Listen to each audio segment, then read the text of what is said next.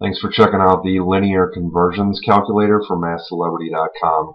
If you have a linear measurement such as inches, meters, feet, furlongs that you want to convert, you can use this calculator. Here's how you type something.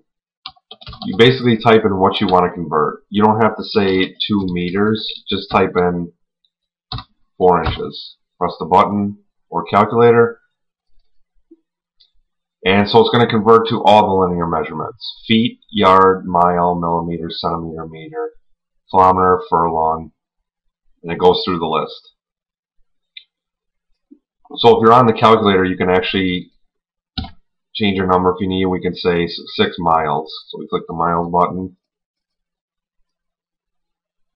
Scroll through each measurement. 6 miles is 10,560 yards. And it's that simple. I mean, you just enter your number and then the measurement you want to convert. I mean, let's try another one. This time in the search engine, let's do 8 furlongs.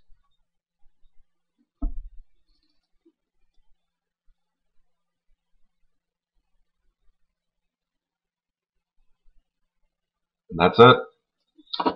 We also have a practice problem generator. It'll generate a random number. This time 3 meters. Press the button again. This time 9 yards. So you can keep quizzing yourself when it comes to this lesson. If you have any questions or suggestions for enhancements, please use the Contact Us link. Thanks for watching.